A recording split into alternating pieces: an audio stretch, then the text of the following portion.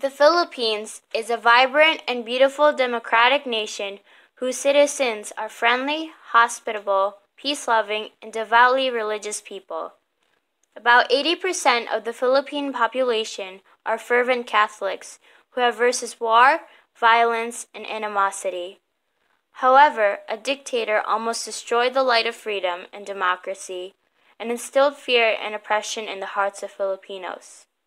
But this is a story of the Filipinos rising once again from the darkness through a peaceful revolution for freedom and the restoration of democracy that broke the barrier of oppression and fear.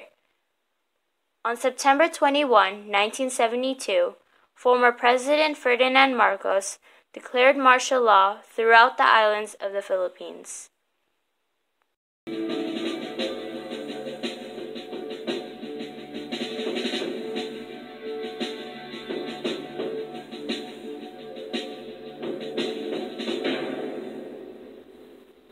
We have proclaimed martial law in accordance with the powers vested in the President by the Constitution of the Philippines. As he signed Proclamation No. 1081, he abolished the Constitution, shut down Congress, and called out the armed forces to prevent lawless violence, invasion, insurrection, rebellion, and prevention of imminent danger. Marcos wanted this law to be effective so it would be able to protect the Republic of the Philippines from communist and Muslim rebels and from his political opponents. According to Marcos, this rule was for the control of the country into what he called a new society. Unfortunately, martial law enabled him to stay in power indefinitely, despite having been elected twice as president of the country. As he suspended the Congress and the Senate, he replaced it with a parliamentary system controlled by him and his cronies called the Loyalists. Marcos announced that the military would monitor the Filipino people and impose military law throughout the archipelago of the Philippines. The military would watch over the provinces and cities all day, especially in Mindanao Island, where Muslim separatists tried to separate from the Republic. Marcos believed that the ongoing unrest was a threat to national security. After the declaration of martial law, the railway, water, telephone, and power companies were all shut down. All schools in the Philippines were closed for a week. All media, including newspapers, TV, and radio stations, were censored and suppressed by Marcos, and the employees, including the journalists, were arrested. Opposing politicians were also arrested, including former Senator Benigno Aquino Jr., also known as Ninoy Aquino, who was part of the Liberal Party, the political party that was against Marcos and his allies. In addition, many Filipinos were kidnapped or even killed because of their opposition to the Marcos regime. To propagate fear, the military would ransack some of the homes of the opposition. When the Filipinos did not follow the rules, they would be abducted by the military and would be sent to detention camps and holding cells. During interrogations, they would be punished and tortured. Locked up in a detention camp, women would sometimes be taken from the military and would be violently raped and heinously assaulted. The Filipino people saw what was being done to them. They knew that martial law violated their rights and squelched their freedom. Because of fear and intimidation by the military, they started to lose their confidence in speaking out to the Marcoses and to the world on how much they were suffering. After 8 years of torment, thousands of Filipinos had been killed and imprisoned, and many had lost hope in seeing a bright future for the Philippines and for their families. One of Marcos's political adversary and critic, former Senator Benigno Ninoy Aquino Jr., who was exiled in Boston, Massachusetts, returned to Manila to confront Marcos. He scheduled a flight back to the Philippines under the guise of Marshal Bonifacio. He disguised himself because he was afraid of being assassinated. Tragically, on August 21, 1983, as Ninoy was stepping out of the plane, he was fatally shot in the head and died on the airport's tarmac.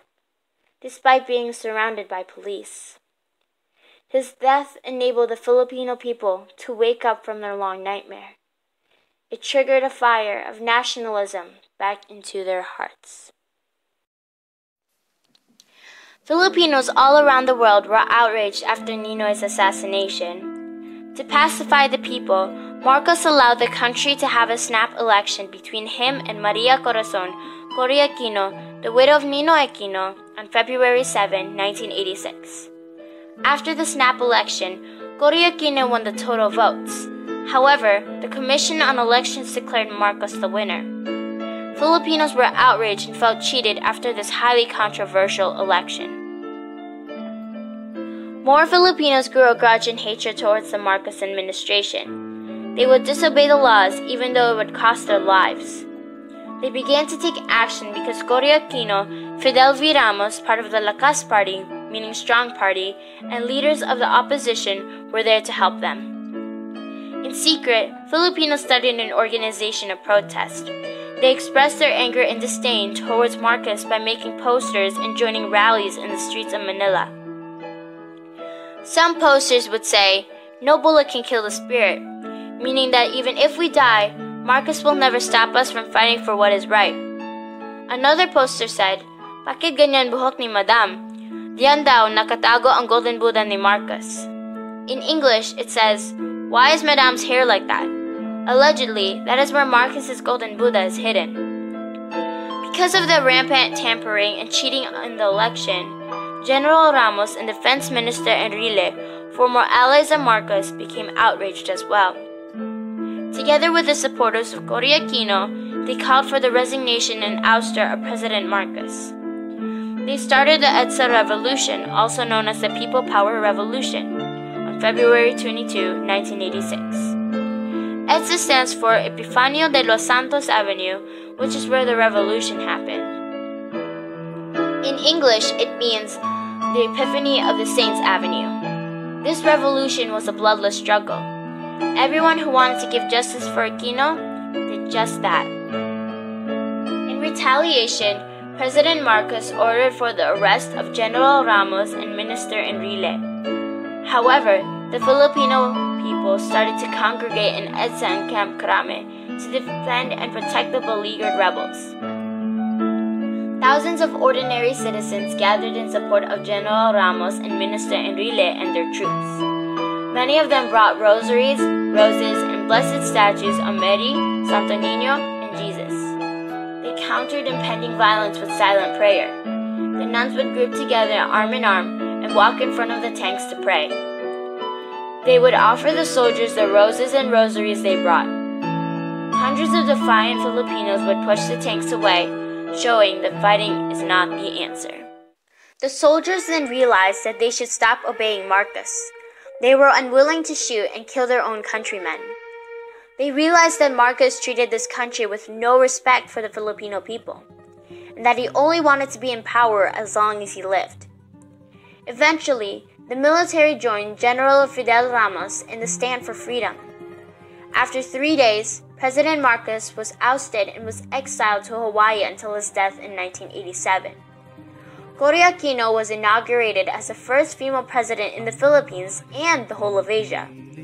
A new constitution was ratified, and a new democratic government was established. The EDSA Revolution thus ended the tyranny of Marcos and the oppression of martial law, and thus restored freedom and democracy to the Philippines.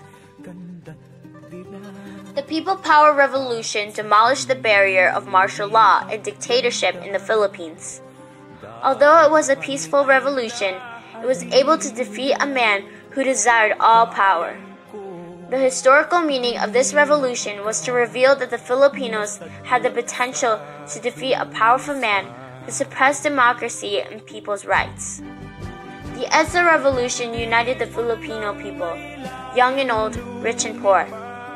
They realized their strength as a people, standing up for others who have sacrificed their lives for their country and for their freedom. This displays that even the powerless people can defeat a dominant dictator, and that they can break the barrier of oppression and fear through peaceful and non-violent means.